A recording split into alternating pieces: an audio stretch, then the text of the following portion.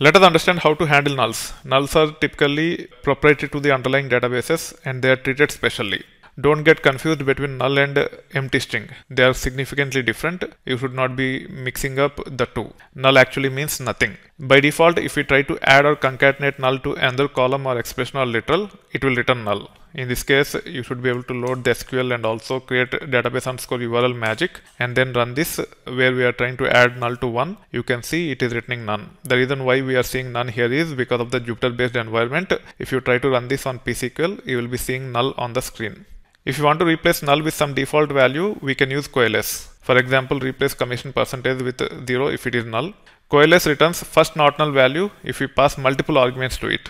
We have a function called as NULLIF. If the first argument is equal to second argument, it returns null. Otherwise, it returns the first argument. It is typically used when we compare against two columns where nulls are also involved. You might have seen functions like NVL, NVL2, etc. with respect to databases like Oracle. Postgres does not support them. So if you try to use NVL or NVL2, it will throw syntax errors. Now let's see an example with respect to COALESCE where both of the arguments are not null arguments. It is returning first not null argument which is nothing but 1. In this case we have 5 arguments. The first not null argument is 2 and hence this will return 2.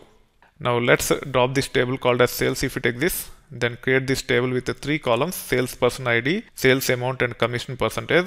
Now let's insert these 5 records. 2 of the records have commission percentage as null, the record with respect to salesperson ID 3 and the record with respect to salesperson ID 5.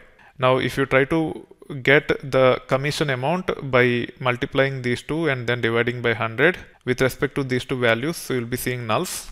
However, we want to see zeros.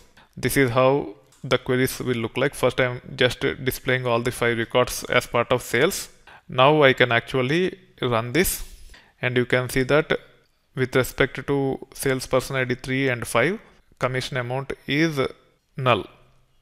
Now I can say COALESCE of commission percentage comma 0. If you look at the output, you can see that with respect to 3 and 5, the commission percentage is 0 because we said COALESCE commission percentage comma 0. If it is not null, it will return the value which is there as part of the commission percentage. If it is null, it will just return 0.